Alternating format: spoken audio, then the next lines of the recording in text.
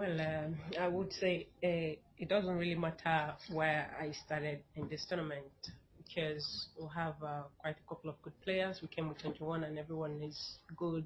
Everyone is on the same level. And I would say what matters most is what you're able to contribute when you're called upon to help your team. And I thank God when I was called upon, I, I gave my all, to the best of my ability, to the best of my strength. I did everything I could to make sure I helped the team, and ever since I was called upon, I didn't disappoint. That's what's most important.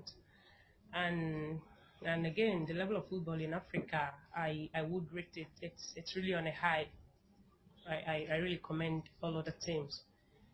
It's really on a high now, and a couple of teams are coming up, and that's a good thing. That's a good thing. At least we now know there are other teams who are ready to give us a good run for our money, I would say. So it's quite impressive, and it's really impressive, and I want to commend every other country to keep doing what they're doing. It's not just gonna be in Africa. Let's move forward ahead to the world, and let's let's do better in the world stage. Well, talking about how it feels winning this, and I can't express it. The feeling is out of this world, you know.